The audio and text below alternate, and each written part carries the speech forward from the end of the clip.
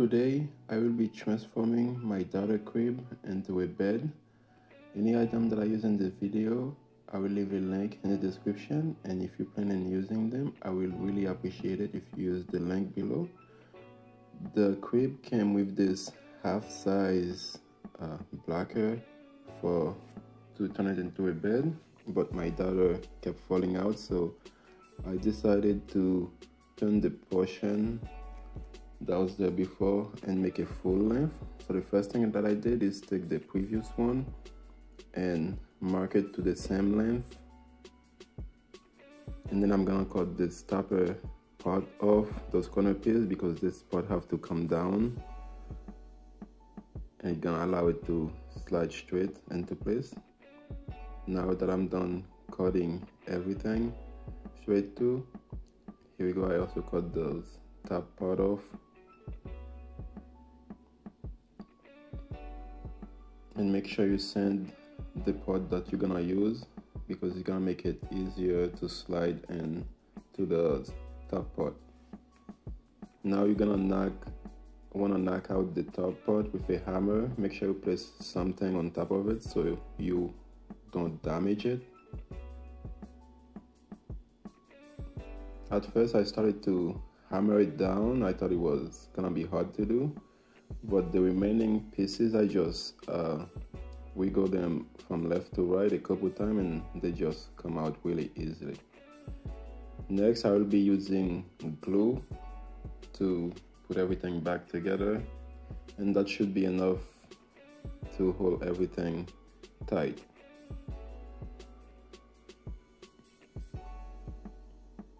Just add some wood glue in all of those holes.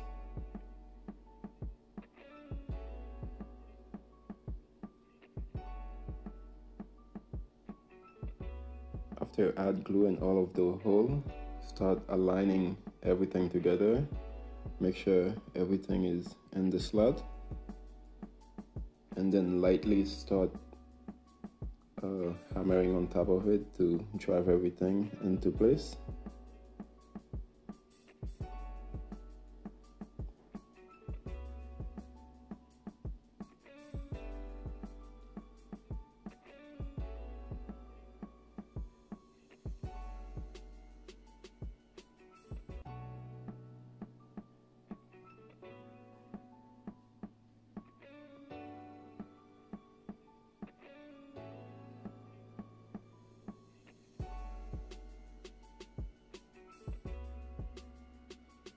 Once you're done doing this, you're gonna wanna slightly open your crib back up again of the bed, and then once you do that, the bottom part of the railing should fall into place, but the top part have nothing to hold on to because it's modified now. So you're gonna have to pre-drill a hole so when you drive in the screw it does not split the wood.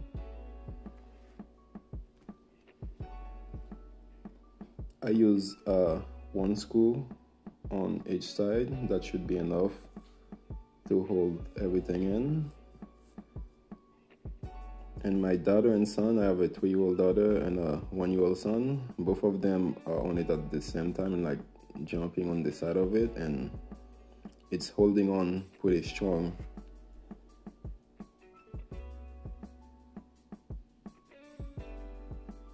Repeat the same thing on the other side now. As you can see, the corner that I cut is not matching the stand of the bed now. You can try to match it with the same stand, or just sand it off and wipe off the dust to give it like a rustic look. That's what I did. I didn't stand mine.